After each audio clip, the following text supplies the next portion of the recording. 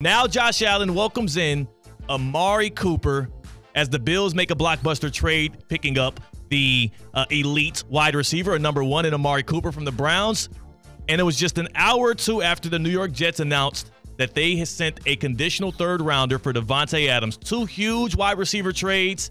And on now to talk pass catchers, blockbuster trades, and all of the sorts, our favorite guy, our general manager, Mike Tannenbaum. Mike T, man, your phone's been buzzing, I'm guessing, for the past few hours. Yeah, what an exciting today. AFC East and a whole bunch of receivers, Theo. What a day. Is it? I've been making this claim since the summer, Mike T. I've been saying since what I saw what teams did in the draft, and also I saw what teams did on the open market and free agency, wide receiver is clearly the second most important position in the NFL. Am I right on this now? Because I'm seeing two contenders make win-now moves getting receivers, and I saw how much draft capital they put into receivers in the draft as well. It's getting there. And, the old argument was like, hey, supply and demand, you don't need to pay those guys because, there's so many out there. But clearly now you're right, where they're going in the draft, how they're getting paid. And then we just saw two premium receivers get traded, before the trade deadline. So, we're in a league now where it's about, the passer, protecting the passer, and scoring points, and that's clearly the job description of these receivers. Now, Mike T, you've been in that seat before as a general manager of the Jets, as a vice president with the Dolphins. You have two teams that were playing in primetime on Monday Night Football, and literally less than 12 hours since they left that field, we have, or I guess about 14 hours since they left that field, we have two blockbuster trades announced. How soon in the week do you think these deals were actually worked out, and was announcing them just more so about separating themselves from last night's final? I made trades from games. I mean, I've had guys on planes when guys got hurt and we had to do workouts. It's 24/7, and if I'm Joe Douglas, the GM of the Jets, and I saw that performance last night, I knew that I had to go box out the Bills or the Ravens or everybody else, on the situation with Davante Adams, Theo. I'm calling him from the box saying, hey, man, I'm calling you after the game, and on this next call, we're getting this deal done.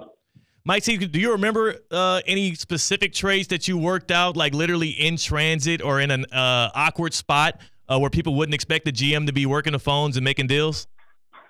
Yeah, unfortunately, it was 1 year we lost Chad Pennington to a bad injury in a preseason game, and we had called two teams at halftime and had somebody actually fly in by the end of the game for a workout. So it wasn't for reasons we felt great about, but yeah, it happened probably 3 or 4 different times in my career. Wait, was that when he got hurt in the game or a different game? Yeah, it was a preseason game against the Giants, and he had like a wrist fracture, and we knew it was serious. So at halftime, I was working the phones, knowing that we were going to need another quarterback. NFL don't stop for nobody. They say next man up.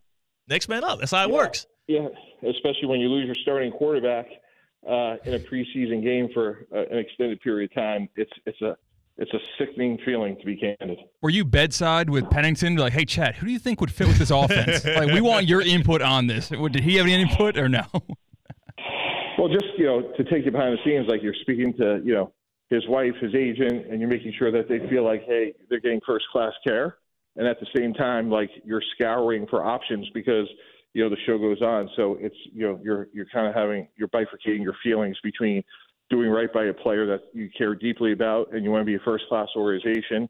And then on the other side of it, it's like, shit, like, what are our options and, what can we do to get better?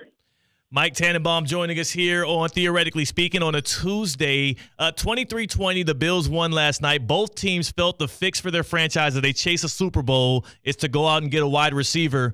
Which wide receiver do you think makes the biggest impact this year, though, with Amari Cooper going to the Bills and Davante Adams going to the Jets? Oh, it's Cooper. Really, because the Jets have a number one in Garrett Wilson. The Bills really, as the great lead-in you had there, like, Khalil Shakir really was their leading receivers. After Stephon Diggs, they're playing really good football. They're running the ball great. Josh Allen's Josh Allen, but Amari Cooper is a massive upgrade over what they had, whereas the Jets are adding to what's already a good position for them. I'm looking at the stat right here, Mike T. I'm like, okay, it says here teams that start the season 2-4 have a 26% chance of making the playoffs based on the history of the National Football League. Then I look at the AFC and I see an open door for both the Jets and the Bengals to claw their way back into the fight. If you had to put your hard-earned money on one of those two teams to actually make their way into the postseason after starting off 2-4, who do you think is better positioned? I said it last week. It was the Bengals. I think Joe Burrow's playing really good football, and you have two A receivers in Higgins and Chase, and it's just hard to match up with those guys. So I think their defense is young, especially in the secondary. They lost Dax Turner, but they lost Dax Hill. DJ Turner stepped up for them. I think if they could get Hendrickson playing at the same level he was a year ago with Hubbard, I think Cincinnati could really make some noise this year. You said Joe Burrow's playing good football. What did you see from him on Sunday night? Because only scoring 17 points in that Sunday night football game, strutting his strut, even though the Giants' defense has been pretty good this year. What did you see in that Sunday night football game? Yeah, what I like, well, first of all, longest run of his career, so it shows you what he can do, with his legs. Obviously, he's not going to be, Lamar Jackson, but it just felt like when he wasn't pressured, he's getting the ball out really with great anticipation, good accuracy, and again, credit the Giants because I thought the Giants did a good job of Brian Burns in particular, had a good night. But when he's been protected this year, guys, I think he's the wrist surgery. Like I was concerned whether or not that was going to impact him. I don't see any sort of flaws in his game relative to how he's throwing it. Mike T joining us here on Theoretically Speaking, talking Jets, Bills, making blockbuster trades at wide receiver. What do the Jets need to fix then to make you more convinced that they can be a team to make the playoffs? They got the run game back going with Breece Hall, though it seems like many people are able to get their run game going against the Bills. And also defensively, they kept the Bills in check for most of that second half. What do you think is the flaw for them that's going to hold them out of the postseason? I think it's stopping the run. You go back to opening day, no Christian McCaffrey. Jordan Mason, has a huge game. Last night, no James Cook. And, Raiden Davis, a fourth-round pick out of Kentucky. So they're small. Jamie Sherwood, small. Quincy Williams, small. That to me, is their vulnerability. They play Pittsburgh Sunday night, guys. Take the under. They'll run it every play. Arthur Smith and Mike Tomlin, they'll run it every single play. And if you can't stop the run, guys, there's no worse feeling in football because it's just, body blow after body blow. And that, to me, is a flaw that the Jets have to fix. Speaking of those Steelers, Mike T, we saw reports that Russell Wilson going to be taking first-team snaps, though Justin Fields is 10 total touchdowns, only one interception so far, and has Pittsburgh out to a 4-2 start. Is this would you make that kind of a move this deep into the season? And again, putting Russell Wilson out there for his first game of the season against that Jets defense? I think what you're looking at in that situation is, typically the game of football comes down to 6 or 7 plays in a game that, one team executes and the other doesn't. And I think Tomlin's sitting there and saying, you know what, we just can't hit home runs. We're moving the ball. Justin Fields has been okay, but what's one thing Russell Wilson can do? He can hit the home run. He can get the ball deep. And now the question is, do the Steelers have the people on the outside to get there, beyond George Pickens, which is a fair question. But I think that's what Coach Tomlin's probably thinking about with this move is, let's see if we can get the deep ball as part of our offense. Is there a world in which the Browns actually consider moving Myles Garrett, or even the Raiders consider moving Max Crosby? Because it does seem like those teams' future this year is going to be bleak. But those two guys feel they're like cornerstones of those franchises. Yeah, the rule of thumb is if you get multiple first-round picks, you got to consider it. Either team's going to get to where they want to go in all likelihood this year. So if I could get 2 ones, if Detroit overpays for one of those guys because they think they could go win the Super Bowl, I think that's something, both teams need to consider. What would you do in that seat right there, man? You lose Aiden Hutchinson. You're the Lions. You're off to a prolific start. You were in the NFC Championship game last year. You were 1 game away, and now you lose your prolific pass rusher. Are you making a move before the deadline if you're in Detroit? Yeah, I'm calling up the Cleveland Browns saying, we are acquiring Myles Garrett. I'm going to send you the paperwork. we're just paying the bill. We're not negotiating. So whatever the bill is, we'll just pay it. And thank you very much. Do you actually see trades like that in the NFL where it's literally an offer that a team who can't refuse, the first offer on the table is overwhelmingly got to say yes? Doesn't happen a lot, but I think that could be a situation. Like, who would say no to Myles Garrett for 3 ones? Like Detroit. I mean, you look at Detroit and you say they have a realistic chance to win the championship with Myles Garrett. And for the city of Detroit, would they mind overpaying by a first-round pick?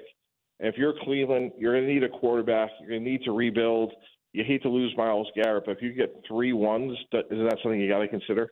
Man, it's a tough day for Clevelanders. You come off of Ohio State getting dropped against Oregon. You got the Guardians losing to the Yankees last night, and then not only do you have that decrepit franchise trotting out Deshaun Watson still, and they're defending that move, you also just lose Amari Cooper, and Mike T's out here pontificating about you losing Myles Garrett. Like, what would they have to root for left in the city? Well, Guardians could come back. That's true. I guess it's not over. Yeah. Mike T, appreciate your time, man. We'll catch up with you next week, and again, look. Next time you're negotiating a guy's deal, getting a new quarterback in there where Pennington's still hurt, man, at least send him some flowers too. You got to be nice with those things. Hey, we paid like $64 million. That's better than flowers. That's absolutely correct. Appreciate you, Mike T. That's all right, guys.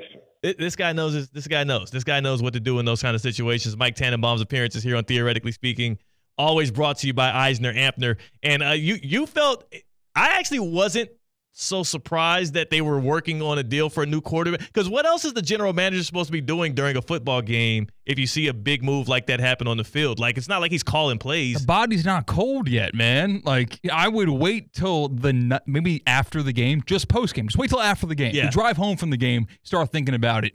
But that's incredible. Yeah. Just at halftime, preseason game, Chad Pennington gets hurt, and you're already making a deal for his replacement. That blew me away. I wonder how soon after Antonio Brown took off his Bucs jersey and ran off the field did the Bucs GM start looking for a new receiver?